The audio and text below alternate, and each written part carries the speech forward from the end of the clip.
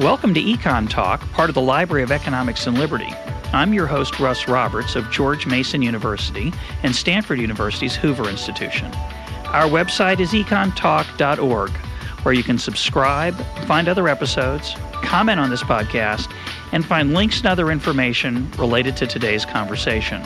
Our email address is mail@econtalk.org. We'd love to hear from you.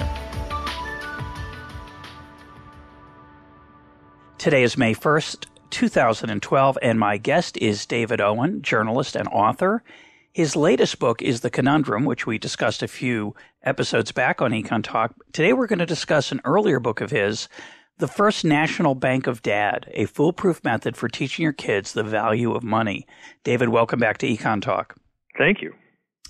Now, people tend to think of economics as being about money. It's something that frustrates me as an economist, that people often on an airplane, if I tell them I'm an economist, will ask me advice about the stock market or tell me that must be handy during tax time. And of course, I don't know a lot about the stock market, and I pay someone to do my taxes. But people do. There is a part of economics that is about money. Obviously, transactions and investing and saving are all have to do with money, and those are economics. But what I also like about money and about your book is that it reminds me of what a student told me that she had heard from a former professor, that economics is the study of how to get the most out of life. And this book, while about money, is really about helping our children get the most out of life. And of course, that would help us too as parents.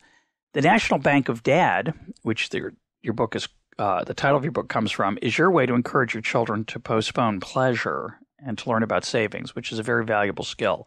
So how does the National Bank of Dad work?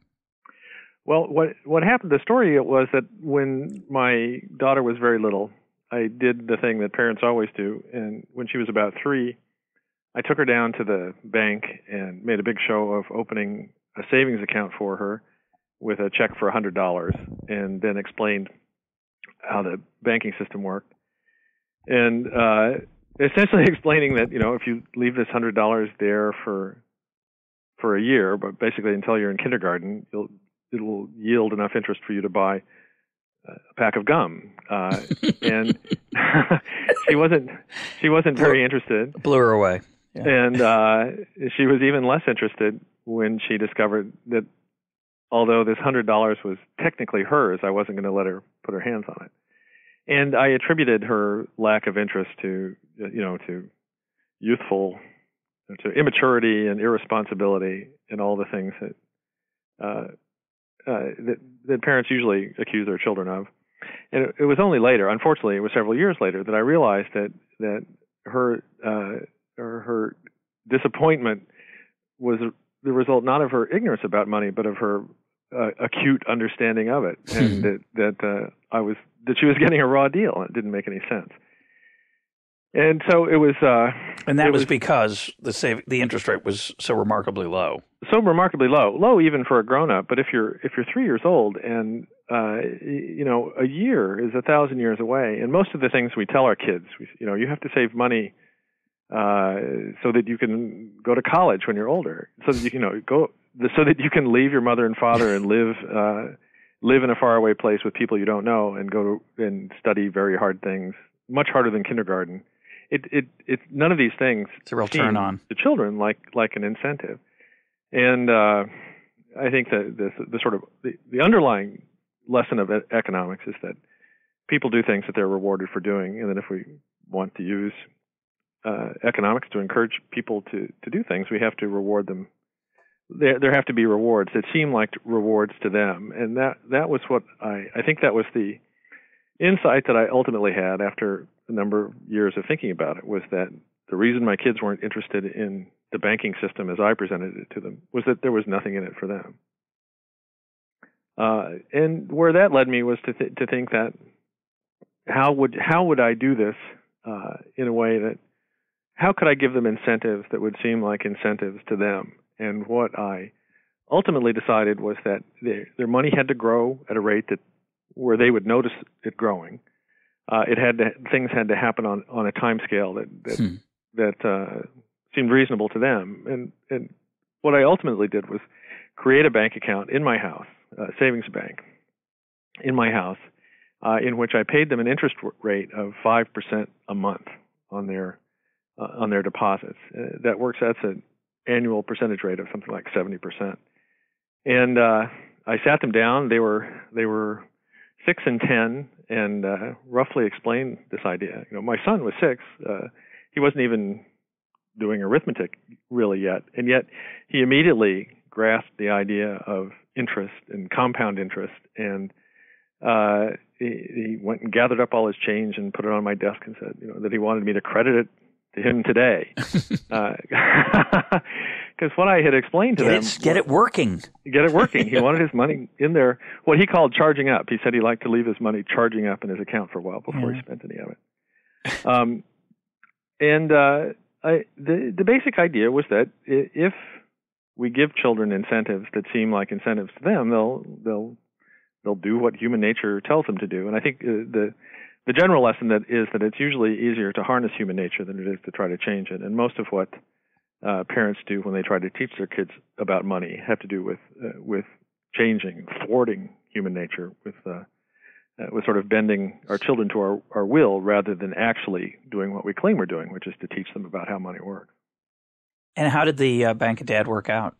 It worked extremely well. They both caught on. What I did was I set up a sort of a dummy account in Quicken, and I would put their allowances in each month, and then at the end of the month I would apply my 5% interest rate, and their balances would increase. And as long as they didn't withdraw. As long as whatever the balance was, the 5% would apply to whatever it was at the end of the month. And they understood that if they left that money or some of that money in, the 5% the next month would apply to that as well. This was my son's intuitive understanding of compound interest, which he then illustrated with it. He had this. He decided that what he would do, and he drew a picture that in which he said that he was going to invent a potion, a grape flavored potion that would make him live for a very, very long time, and would deposit his money, and then after the end of this very long period of time, he would have $1 trillion or something like that. And he had a line of trucks hauling off his fortune that had built up over that time. And they understood it, and immediately they both became savers. I think what we usually do with kids, I know my kids felt this way, that if a kid gets $5 in a Christmas stocking, say, they view that as that's real money. If they get a check for $100, they know that their parents are going to grab it and stick it in some account someplace that they won't have any access to. So $5 is real money, $100 is not. And if you receive cash, you either have to hide it from your parents or do what my kids used to do, which was to say, I want to be taken to the mall right now. I want to convert this get it into hard currency. Yes, I want to convert it into something that you can't confiscate. Yeah. And that once the Bank of Dad was in place, their feelings changed about it. The other element of it, in addition to the high percentage rate, was that they had to have control over their money. So when they came to me and said, "I want to take $20 out of my account in your bank," there was no questions asked. I would give it to them.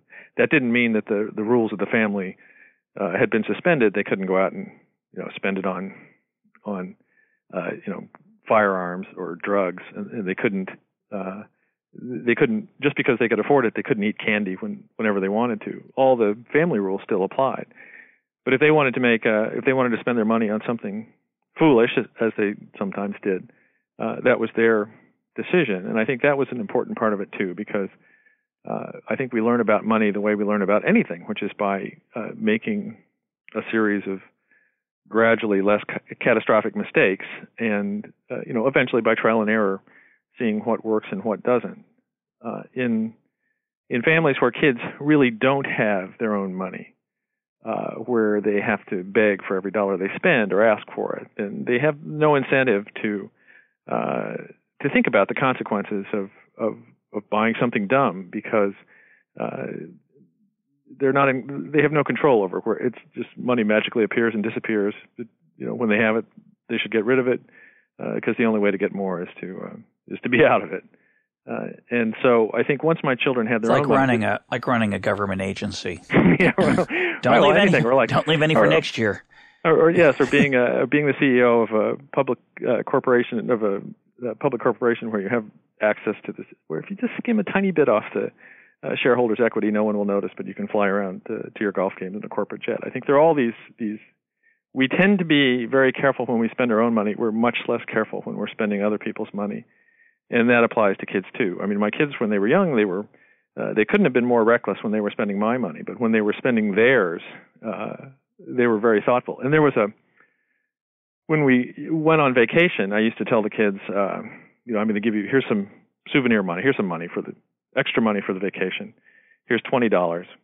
But I would give it to them before we left, and I would just add it to their bank accounts. And I would say, here's $20. It's your extra vacation money. You can spend it on anything you like, the souvenirs, or you can spend it now. You can save it till later. You can do whatever you want. But while we're on vacation, I don't want you to ask me for money for junky T-shirts or anything like that. Here it is right now.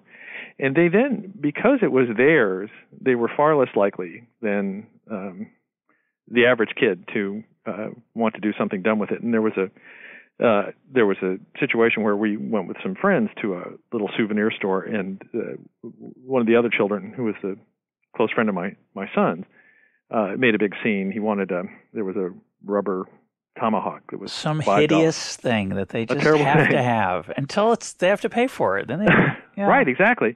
And he got it. I mean, he made enough of a scene that finally his father decided that the simplest thing would be to cave. And then as soon as he had the thrill of the hunt was over, and the child lost interest in the tomahawk, which then immediately broke. But my son knew that it was futile to get into that sort of conversation with me, because he had his own money, and he slowly and carefully studied the very unpromising merchandise in this store, and eventually decided that he wanted to buy an unopened geode for 33 cents. Stone. So that he could crack it open. Yeah, a hollow stone with jewel-like crystals inside of it. The geodes were actually selling 3 for $1, but he negotiated with the woman who ran the store and said that he asked her to break up a set and sell him just one of them for 33 cents, because he thought the two extras were superfluous, and I didn't take any part in that negotiation, but he succeeded, and she sold him one geode for 33 cents, and that was what he spent. And I'm sure that if I'd been willing to buy him a tomahawk, he would have been happy to have one of those too. But because it was his money, he was much more responsible. And I think the interesting thing about that is that we didn't have to have any discussion about this. We didn't have to talk about the value of, I don't know, or the lack of value of cheesy merchandise, or the importance of judging your purchases. It's obvious. I think kids understand it intuitively from a very young age. They understand how money works. That's why they don't like the systems that we put in place for them. And left on his own, he did very well, even though he was extremely young.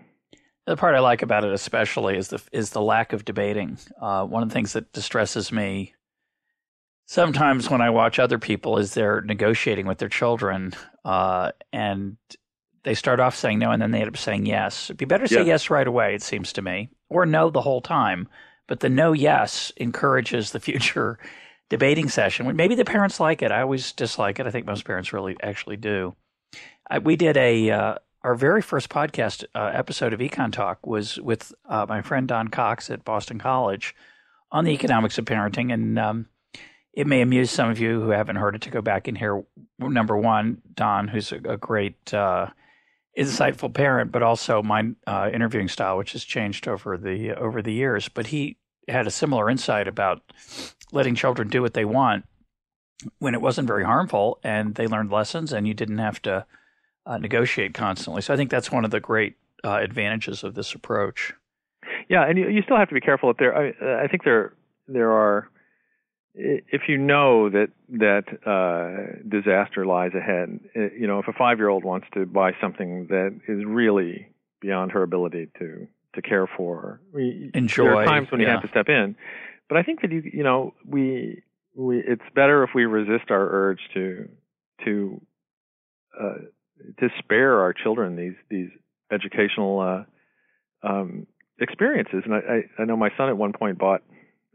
He was interested in trading cards, and he bought a big box of basketball cards for like $50 or something like that. It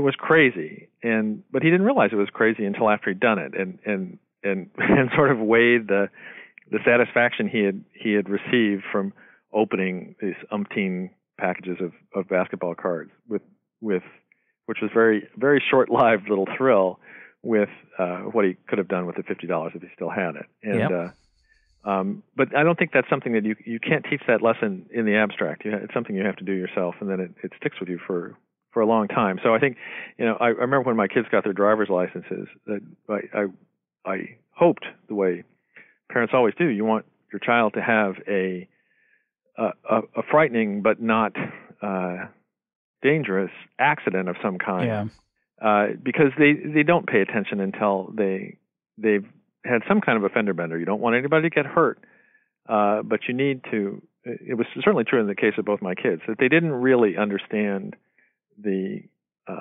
complexity of driving until they had screwed up. And I try to convey that by the screaming and the clutching, the clutching of the dashboard, and then the writhing to suggest that they're in the wrong lane.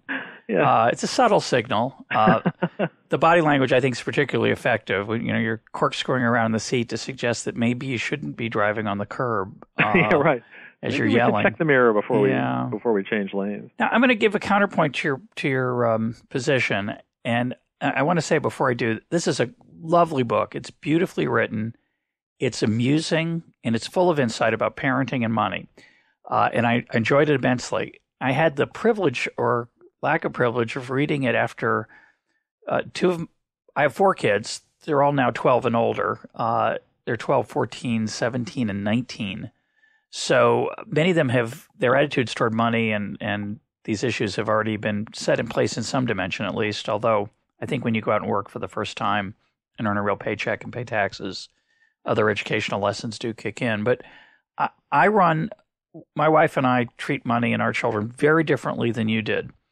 What I'm going to say now, so even though we do it differently, I think what you did was glorious. I would have been happy to have done it with my children. I'm not sure my wife would have gone along with it, but in a way, the fact that we did something radically different and got similar results or results we're happy with could be confirmation bias. I'm just fooling myself. But I think the more important point is you have to have a consistent attitude at a minimum toward the way you treat money with your children. This issue we talked about of negotiating is really the single worst thing you can do.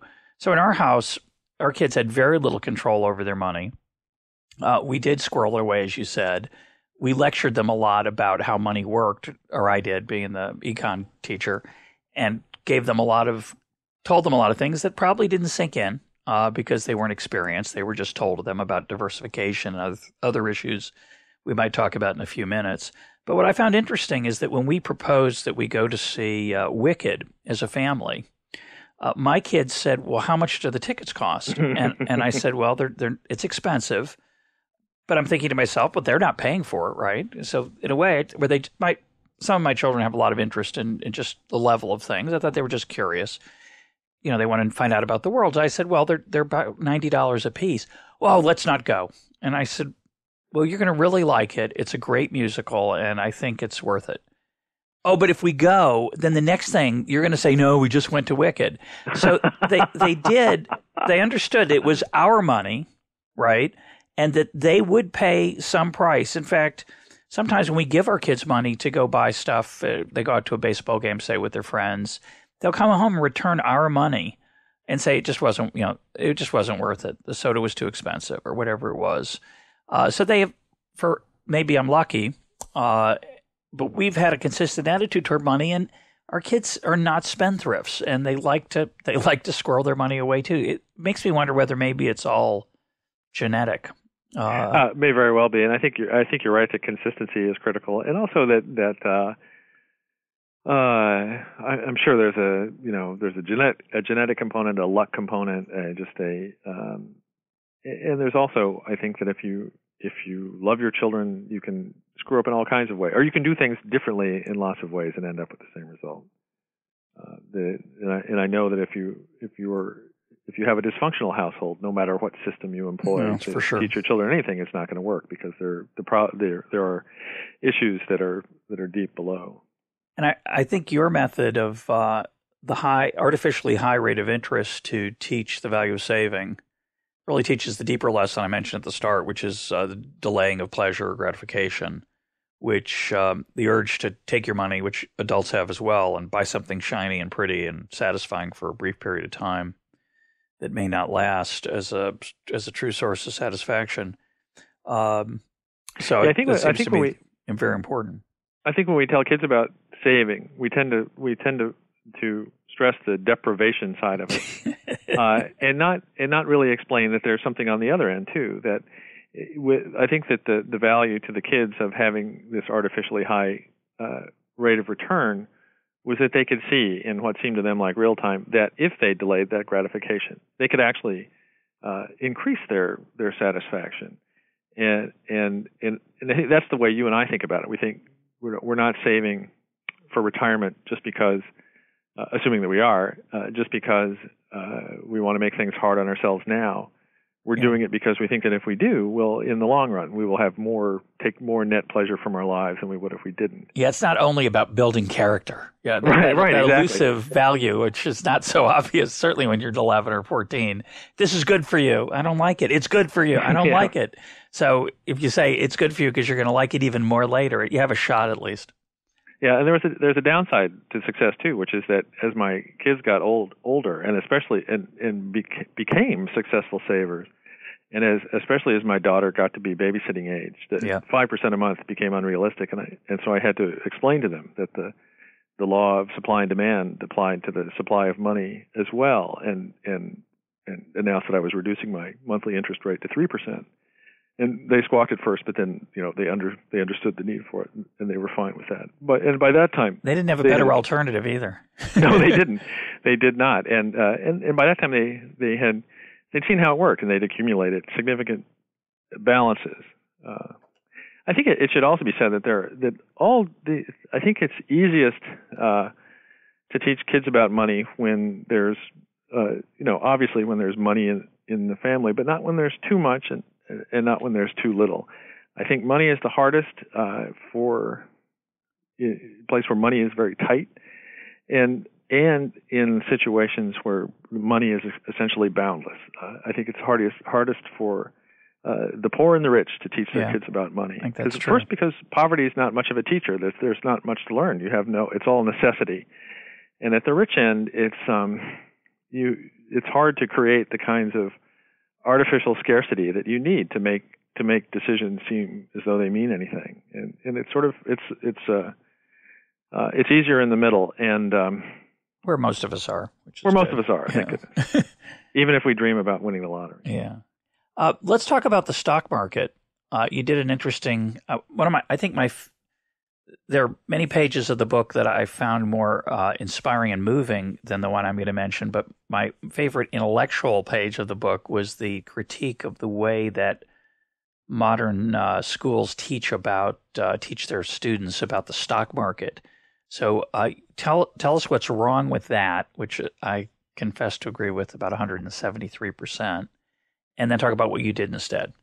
Well, remind me if I forget anything, but at the time I wrote the book, the stock market was all that anybody talked about because the stock market was raging. And everybody was getting rich. And what schools tended to do was you'd have a pretend stock market where kids would make imaginary investments, and then you would gauge it a month later and see or at the end of the marking period and see who had ended up ahead. It's a contest. A contest, exactly. And that kind of contest teaches everything wrong about investing. It is not the way Warren Buffett does it, and encourages a sort of all or nothing gamble where you want extreme volatility. You're only worried about a month from now. You it encourages you to roll the dice, which if you have the right set of nerves for it, there are people who make their living doing that. But it's not really a very good lesson to teach children about life skills of investing in the stock market. And it's the worst lesson. The worst possible lesson. I think the other difficulty is when you try to do it a different way and say, okay, you can make a real investment in the stock market, but you have $10, and that's and I don't know what fraction of a share of Apple that is today, but it's a very small one, and it leads to complexity. And so I was thinking about how do I talk to my children about the stock market and let them take part in this without either creating a worthless fantasy or and counterproductive imaginary game, or annihilating any possible returns with even a $5 commission on a purchase of a single share of stock would wipe out any reasonable gain that they could expect over a long period of time. And so what I did was I created a sort of like a shadow market where we used real stock prices, but it converted dollars into pennies. So that if a share of stock on the New York Stock Exchange was selling for $40, it sold for 40 cents on my stock exchange, and the kids could invest what they wanted to. There were no actual. I took the other side of every transaction. There were no actual orders going into the order desk at Charles Schwab. It was all just a paper stock market, but it was all based on real prices. And it seemed like a simple way to let them get involved in buying stocks or mutual funds or whatever they wanted to buy. I like the way so describe how you started it, which was kind of cool. You had a $250 seed fund from grandparents, right? That's right. And tell us what you did with it. I see if I can remember, but I thought that they really had to be pushed into doing this, and so you may need to tell the story because it's been a while since I did, and I have to, and I'll give you a caveat at the end of our discussion. Okay, so you went out, if I remember, and you took 6 stocks that you thought they'd have some awareness of. One was Intel because that was inside their computer. That's right. One was Microsoft, The Gap, where some of their clothes were from, McDonald's, where they'd eaten a hamburger. So they had some familiarity with the companies, and you endowed them with $250 worth of those 6 companies. But then that was interesting. You could have just given them a free lunch, a free start, but it was kind of a free lunch. But you realize that there's so many stocks and so many bonds, and it would be overwhelming. So you start with these 6, and then you said you can exchange among the 6, or you can expand if you want, sell them all back, start anew if you want. But you gave them something that they had some connection to. That's right. Good memory. Yes, and the idea was that I read it yesterday, David. It's like that the sort of the psychological barrier to entry would be too high. How do you just start doing this? And it was easier for them to have something that they had to react to. And if they were not going to do it, they had to actively sell these things. Now, as it turned out, and this is a real caveat, they never really were interested in it. And I think the reason was it's sort of just more, it's too complex, and in a way, even though this brought it down to a scale where they could, to their scale, it was just, for them at least, it didn't really work, and we didn't keep that going for very long. I started when they got to be old enough where they were no longer interested in having their savings monitored on my computer, and they both wanted their own debit cards and accounts at the bank, which happened when they turned 12. What I did was I started a money market fund that paid 6% a year, and let them keep excess money in that. So they had a better return than they could get at the bank. So they still had an incentive to save, but it was a little closer to what the market rate was then, and that they were okay with. The stock market never really appealed to them. I think it probably varies by kids. I think it does. I know would find it very interesting. Yes, and I think the going back to your earlier discussion of what's wrong with the current system. I think you made some reference to doing it for a living or investing as a grown up, but of course, a lot of these stock market competitions are sponsored by brokerage houses who profit from having people buy individual shares of stock. And so what these competitions do is encourage people to put all their eggs in one basket, the opposite of what you want. It encourages individual stock purchase. I don't think you can buy a mutual fund, and if you did, you wouldn't win. You're unlikely to win because somebody's going to take a shot at the 1 month. There's no downside. Right. So you may as well take a shot at a high flyer and hope you can win. That's your best shot of winning. So I just anything that gets them away from that. Your scheme was a little bit elaborate, and frankly, although I think some kids would be more interested than your kids were, it's still a lot of work for the parent to keep track of dividends and capital gains and all that. And but anything that teaches them the value of, to me, there's only one thing that you want to teach your children about the stock market, which is don't put all your eggs in one basket. Mm-hmm. Actually, I'd say two things. Don't put all your eggs in one basket, and don't listen to Uncle Ned, who's got a great stock that he knows is going to go through the roof, that you can lose money. Those are the two really, I think, crucial lessons. And you really don't want to learn those as an adult with lots of money. You want to learn them when you're younger.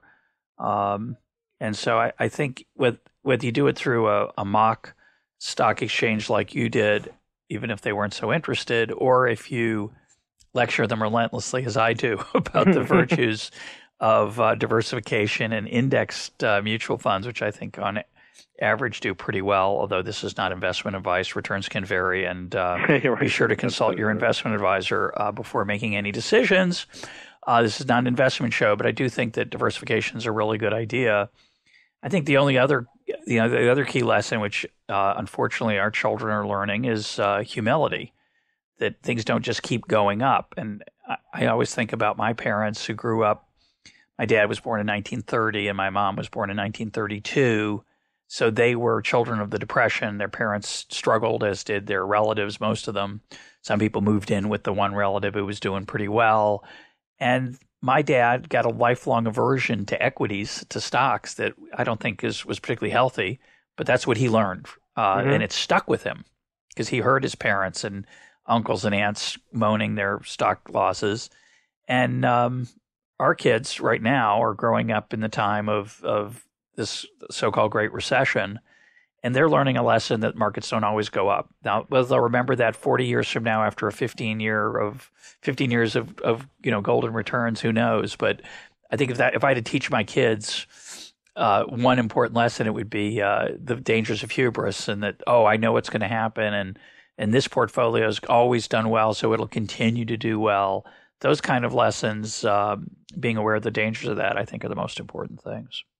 Yes, and I think exactly. And the place where my son, I think, learned the most valuable lesson about the stock market didn't involve the stock market at all. It involved Beanie Babies. Yeah, tell that little story. Collectible. It's a great story. The little collectible toys that became an extraordinary fad when my son was in about fourth grade. And the boys and girls were collecting them. The girls collected them sort of as adorable things. The boys were all very market-oriented in their Beanie Baby. They were evil. They were evil speculators. They were, and they had these Beckett's guides to the market value, supposed market values of Beanie Babies, and they would sort of calculate their net worth from day to day. And I would give them the standard lecture, saying, these are not scarce. They're making more of them every second, and there's no intrinsic value here. All this is all mania, and you're not, they're not even worth what the $6 or $7 that you paid for each one, and so forth, all in deaf ears, because they had these books that they were looking at them. And then a day came when my son felt that he needed some money, and he told me he was going to sell a couple of his more valuable Beanie Babies on eBay, and I thought, this is perfect. He will learn now what I've been telling him. Hypothetically, he'll see for himself how foolish this is. And so he put a pair of Beanie Baby Bears for sale on eBay. And these were ones that he had, been throwing around the house and in the yard even. He described their condition as mint, and then put them for sale on eBay. Fraud, exactly. 7 days later, they sold for $123.50. And to your horror, yeah, to my horror. Yeah. But I was still thinking there's a lesson here that we're going to learn very soon, and I helped him box them up and warning him not to be disappointed if the buyer angrily demanded her money back, which was what I was pretty sure was going to happen. Because they're conditioned. Because and just buyer's remorse, they're conditioned. I would have by then thought that. But a few days later, the buyer sent my son an effusive email saying that she was thrilled with her purchase. And so I said to him, I said that, I wasn't going to give you any more financial advice. I'm going to give you one more, and that is sell your entire collection immediately. And he didn't because they were too valuable, and markets can go only up.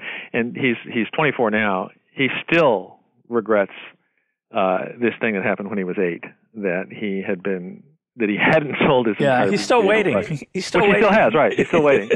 He's still waiting for them to be even worth 5 cents. But I think that's he learned the same. He learned the same lesson that grown-ups did in the late 1990s, which is that the stock market doesn't always go up, but he learned it at a very low cost. He saw both ends of a bubble at basically no effect on his life, except to make this permanent lesson that this doesn't happen. And one of my favorite headlines in the Onion a number of years later, was something like Americans demand new bubble to invest in, and I think that's but that was an enduring lesson that came from this. It sort of evolved all by itself and came from what I initially thought was a foolish activity, and is a good example, I think, of why your kids should have some slack to do things that are stupid, not only because it might turn out in the end not to be as stupid as you think it is, and then fortunately turn out after that to be every bit as stupid as you thought it was. But it gives them the responsibility, the possibility of seeing this for themselves. Well, eBay was actually was a useful, I think, and it still is a useful teaching tool for kids, because one of the things about kids and their possessions is, if they can learn, is that their possessions have value. They have capital. They have, I have this bicycle. I have these toys have value. They didn't really have them before. On eBay, though, you can sell something that here's this game I had that was given to me, but if I take good care of it, I may be able to get some money back for it by selling it on eBay. And I think that was a valuable lesson too. It changed my kids' ideas about their possessions. Suddenly their things began to look like assets to them, rather than just sort of the litter in their room. And they were more careful with their stuff.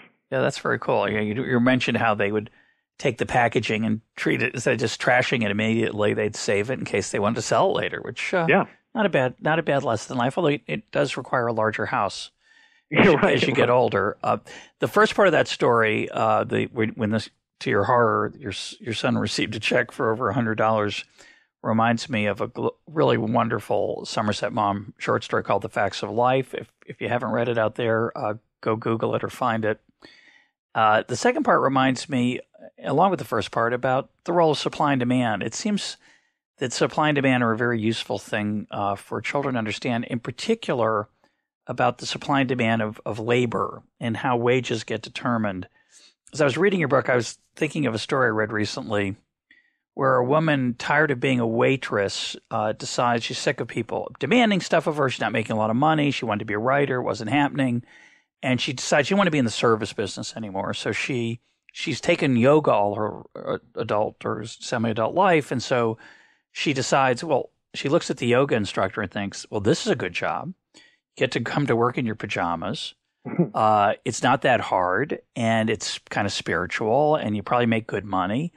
And so she went and took a training class in being a yoga instructor, only to find that after finishing the class, she couldn't find much work. And when she didn't pay very well.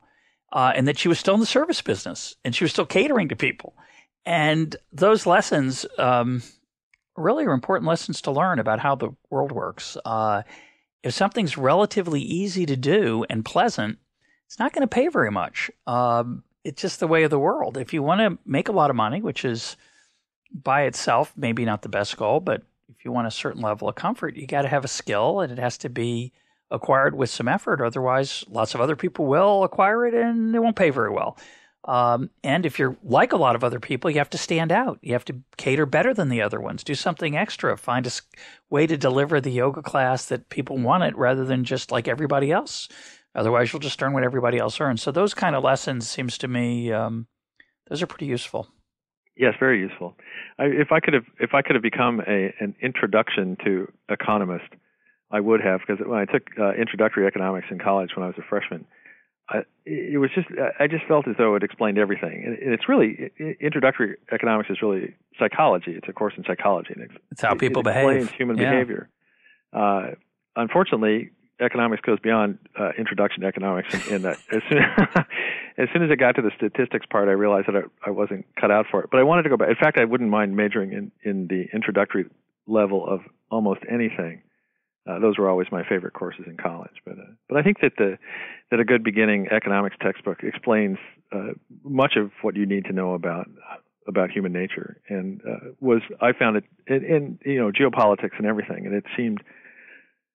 I still think that was the most valuable course I took, and the one that made the most dramatic change in the way I thought about things. And I ended up as an English major. Well, the late great Paul Hayne, wonderful teacher and writer and economist. He made a distinction between the poetry and prose of economics. The principles is the poetry. That's what makes you fall in love with economics. It's the art of it and the magic of it and the way of looking at the world that you haven't thought about before, and it hooks you. And then you get into the prose. You get into the math, you get into the graphs, and I think most of the values in the poetry myself. What I find interesting is how many introductory classes I took in college that didn't have any poetry. They were just dumbed-down versions of the most prosaic graduate-level stuff, then spoon-fed us as undergraduates. But the stuff that changed your life, the stuff that gave you a new way of looking at the world, those classes, I'd take that introductory philosophy class, poetry class, economics class. Those were phenomenal when they're well taught, but they can be really badly taught too. Also true. Yeah. Let's move to the last part of the book, which is a discussion of what gives life its meaning, and what's of true value, and where does true wealth come from. What role does money play in those things? You have some interesting ideas on what you think children should start to think about. Well, I think the main thing is that money is not unimportant, as people will sometimes say when they talk about enjoyment of life or about what's meaningful in life. Money is extraordinarily useful. It's a tool that you can use to finance your wonderful life. I think when money leads people into problems is when there isn't enough of it. When you spend time in a panic about buying medicine for your children and things like that. When there's too little to allow you to think about anything else. And then also when it becomes an end in itself, and when it becomes all consuming. Greed is not good. Greed is an addiction. It's like a drug. It's because you can never satisfy it. So I think that the healthy attitude about money is that it's a tool, that it's a necessary tool that you use to make yourself happy, or whatever it is the goal is. And I began thinking about a different an idea different from net worth, which is the way we usually think about ourselves, or often think about ourselves, and something that I think I called true net value, or something like that, or your true net worth, which has to do with your satisfaction in life. And the thought that had occurred to me was that we're never going to have as much money as Bill Gates does, but on an hour-for-hour basis, it's entirely possible to take as much satisfaction from life as Bill Gates does, if you think of your life in that way. Maybe a lot more. Maybe a lot more. Certainly when he's being grilled by government officials, or by angry shareholders, or by or just involved in all the challenges that he gets stuck in. If we can be sort of clear-eyed about what it is in our lives that makes us satisfies us, that makes us happy, and and figure out what it takes to do those things and to focus on them. That it becomes a much simpler problem.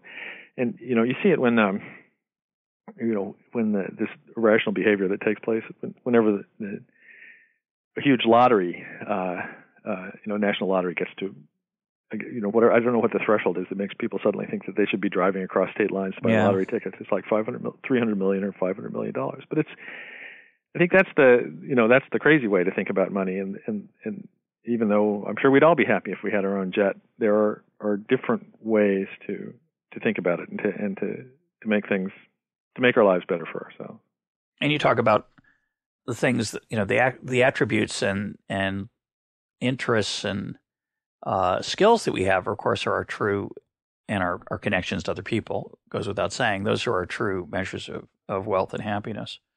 And where we get our deepest satisfactions that endure, that are not short-lived, that don't just vanish when the tomahawk breaks or the right. Your latest device doesn't sync or whatever it is.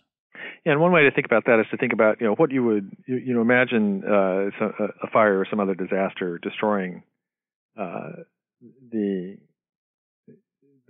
kind of physical manifestations of your life. What would you save if you could save a box full, and not just objects, but what would you put in your box? From your life, what is it that makes you happy? And then my own not very imaginative life, the thing that probably makes me the happiest, aside from family, the obligatory, children, wife, dog, etc., is playing golf. And when I think about staying healthy, it's because I think it's because I want to keep playing golf for as long as I can. And when I think about earning money, it's often because I think if I can do this, I can take this golf trip with my friends. And if you think of things that way, it's a very simple thing, but it's a useful way to think about your life and to focus what's actually important.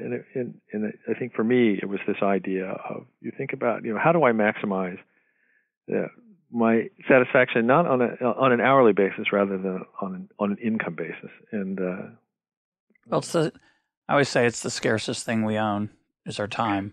And, right. Yeah.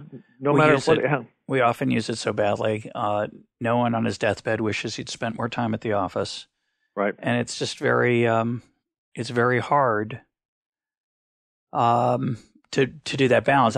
I'm going to interrupt for a sec. I'm going to read a very short poem, which you don't allude to the poem, but you allude to the sentiment. It's by Franklin P. Adams. It's called The Rich Man. Franklin P. Adams wrote, I think, two poems that are noteworthy. One was one that immortalized Tinkers to Evers to Chance, the double play combination. But the other was this poem, The Rich Man. It's short. The rich man has his motor car, his country, and his town estate. He smokes a 50-cent cigar and jeers at fate. He frivels through the livelong day. He knows not poverty, her pinch. His lot seems light, his heart seems gay. He has a cinch. Yet though my lamp burns low and dim, though I must slave for livelihood, think you that I would change with him? You bet I would. Yeah, so, we have that urge to swap. We think if we were like Bill Gates, we'd be happy all the time. And most of us do try to acquire more money rather than less, but we do also find out that it's not the source of happiness. But without it, it's tough. And I think that balance is really what you talk about in the book and that we're talking about right now. Right. Yeah. It's somehow making yourself have an understanding of, or sort of a clear-eyed understanding of sufficiency. And I think that sufficiency is often the key to maximizing happiness. You don't want to think, well, I'm going to I'll ruin my life and my family's life up to the time I'm 65, and then I'll be, then I'll be a good husband. Then I'm going to live the way I want to. Good dad, people get struck down all the time at the age of 64, and so you don't necessarily want to put all your chips on a square that you may not get to. And it's better to think about these things as we sort of go along, and it's an impossible balance. No matter how much you think about it, it's hard to do the right thing, and then life has a way of throwing things at you that you didn't count on, and that throw off all your calculations. But certainly how we treat our own careers and how we talk about them and how we treat money in our families affects how our kids are watching all the time. That's how we talk and what we do are the two things that educate them. Very true, and I think this is true too. We talk about teaching our kids about money. We're teaching our kids about money constantly, and not necessarily the lessons that we want them to learn. When you sweat over credit card balances, when you're afraid to answer the phone because you think it might be a collection agency, when you come home from work and are angry or pour yourself a big drink or complain about what happened there, all these things we're teaching kids about money, and so. It's worth it, valuable to ourselves, too, to step outside and take a look at these things and see how we're doing them. There was an interesting study recently, I'll probably get it wrong, but it had to do with people made more intelligent decisions about their retirement savings when they were looking at a picture of themselves that had been artificially aged to make them look like they were retirement age. And it became tangible to them. It's probably not a bad way to think about all kinds of things in your life. If you can really force yourself to suspend your disbelief in mortality and realize that time eventually runs out and think, how is this how I want to allocate my time during this extraordinary gift of just being alive. Yeah, couldn't agree with you more. The book ends with a rather it seems to be a little bit of a change of pace, a little bit off the topic, but I saw it as you did, as very much in the same theme. And I would describe it as the best investment you can make in your kids and for your kids. I think modern parents are obsessed with their kids getting into college, into the best college. As someone who works in the kitchen, I'm not as enamored of brand names as I think some of my friends are, but I think modern parents who are financially comfortable spend a lot of time, and those who aren't even spend a lot of time thinking about these things. How am I going to get my kids to have as good a life as I have, ideally better? We love our children. We want them to do well. And we've been talking about what we might do to help them understand money, which is a very, very useful thing to do. But at the end of the book, you talk about a very different investment, which is reading to your kids. This is one part of the book which I agreed with 100 and so percent in terms of both practice and ideals. So talk about why you think that's important and how to do it. Well, I think it's important because I think the easiest way to give kids a solid educational, intellectual foundation for everything they do in school is to help them become good readers. And the easiest way to help them become good readers is to read to them, beginning from when they're very young and for as long as they can stand it. And it gets them, you addict them to books. You get them addicted to books, and I think it lasts for the whole life. I like especially the part as long as they can stand it, because I think most people feel that you read them a few picture books when they're 3 or 4 and you've done your time. But some of the most satisfying reading I've done to my kids is when they were 10 and 12 and older. I love reading to my kids if they'll take it. They don't always want to hear it, but it's wonderful. If you start young, I think they tolerate it for longer than they might if you suddenly started when they were 12 or 13. But you can if you've started when they were very little, before they had any comprehension of what you were saying to them, they see it. And actually nowadays, I think we're much better at understanding the value of it just because of the how much audiobooks have become a part of our lives. Anybody who commutes in a car, we enjoy being read to. Yeah. And it's valuable, I think, for this practical reasons that it turns kids helps them become good readers on their own. But I think it's just an easy, satisfying kind of family glue. Reading to kids, it's therapeutic.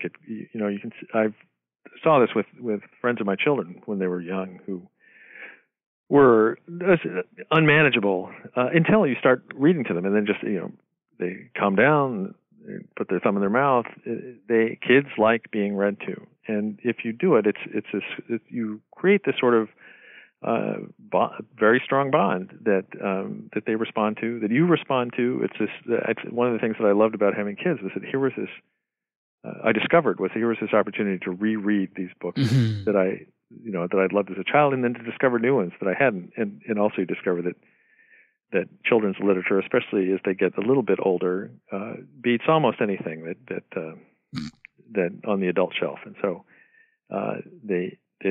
there are huge benefits to the parents too. And what my wife and I found was, that it becomes a family activity. We always, going off to hitting all the libraries in our region so that we could once we'd exhausted the nearest libraries, you could go somewhere. It was always something you could do. And then when we traveled, our kids were always well behaved on the plane because there were big canvas bean bags full of books. People were always asking us, "Are you teachers?" There could be no other explanation for doing this. And you see, I just came back from Scotland and from Ireland, and I'm always amazed to see parents will get on a plane with a 4-year-old with nothing, expecting the child to sort of entertain himself in his mind, I guess, for a 6 or 7 hour flight. It's not possible. They're not going to be happy looking at that Sky Mall catalog. It's just not. Reading is better. Yeah. The other thing I think that's that you didn't mention that I'd encourage people out there listening is to read your kids hard books, not just easy ones. When they're little, you read them easy ones and they learn them by heart. And I think one of the most glorious and sometimes frustrating parts of being a parent is the 700th reading of The Dot and the Line, or right. Harold's Purple Crayon, or Harold and the Purple Crayon, or my kids love Curious George. My wife didn't, and I ended up being the Curious George reader. And it's funny, I mentioned The Dot and the Line. It's not really a children's book, and I didn't read it to my kids, but I thought of it when I was trying to think of Harold and the Purple Crayon. Harold the Purple, right. But the other thing, when they get older, I would read them harder books that they couldn't always understand, and sometimes I'd explain, and sometimes I wouldn't. I mean, we read, I think I've probably mentioned it before, we'd read P.G. Wodehouse, Joy in the Morning, which is an unbelievably entertaining book, which I recommend.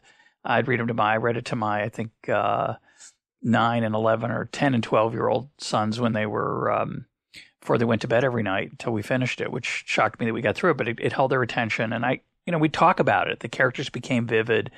And I also read my kids sometimes Homer's Odyssey, the Odyssey in the Fagles translation, which is very hard. But if you pick the juicy parts, like the Cyclops where they poke his eye out with a burning log, or the scene where Ulysses returns home confronted by Penelope's suitors and unmasks himself and reveals he's Ulysses, and they're scared out of their minds, and he takes this bow that no one in the room could bend, and he bends its strings and starts firing away. I mean, it's straight out of a modern movie, and my kids just ate it up. They didn't understand every word. I'm sure I don't understand every word, but the cadence is good. And while I'm on this soapbox, poetry is just a really great thing to read to kids, especially poets like Kipling and Robert Service, who have great rhythms and rhymes, and kids will remember those poems all their lives.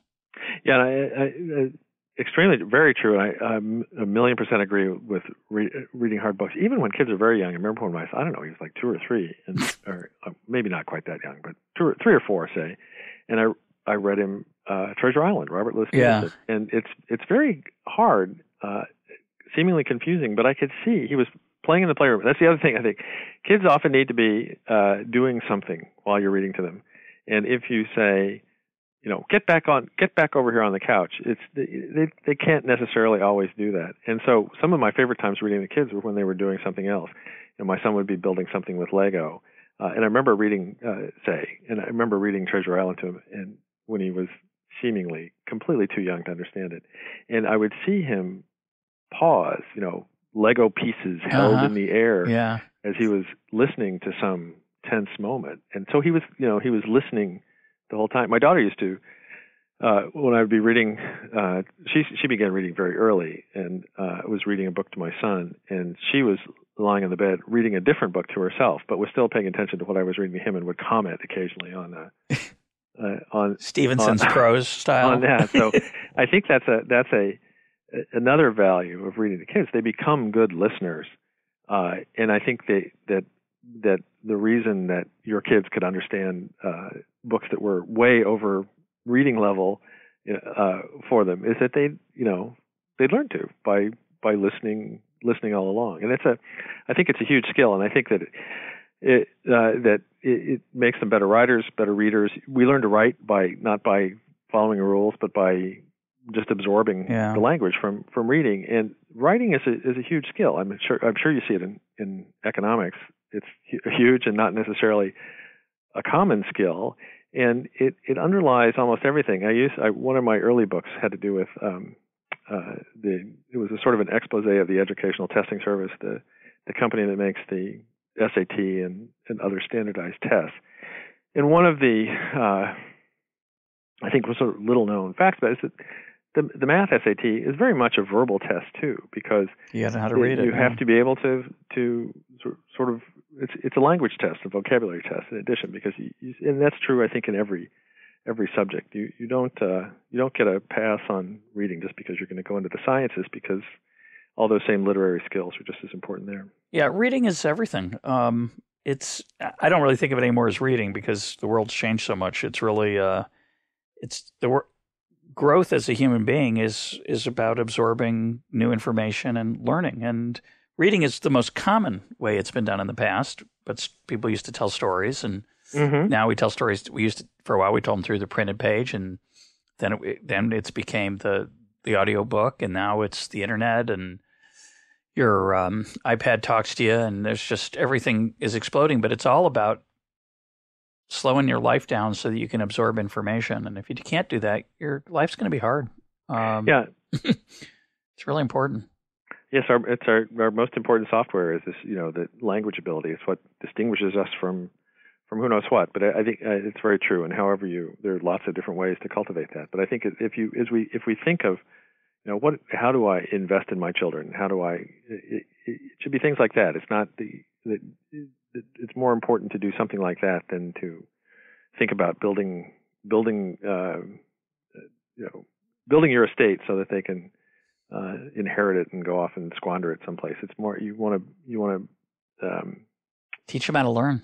Right, teach them how to learn, and teach them how to enjoy, and how to be to be content within themselves, in a way, to entertain themselves in a way that it's a powerful tool, which also has benefits for you if you have young children. When I remember there was this great breakthrough, it just felt like the most extraordinary thing when my wife and I were driving on a trip with our kids, and our daughter in the back seat was reading to her brother.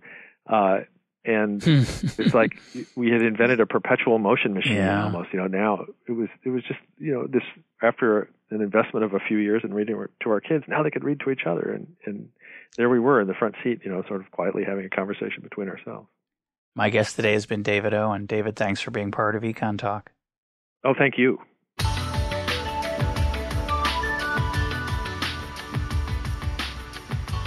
This is EconTalk, part of the Library of Economics and Liberty. For more EconTalk, go to econtalk.org, where you can also comment on today's podcast and find links and readings related to today's conversation. The sound engineer for EconTalk is Rich Goyette. I'm your host, Russ Roberts. Thanks for listening. Talk to you on Monday.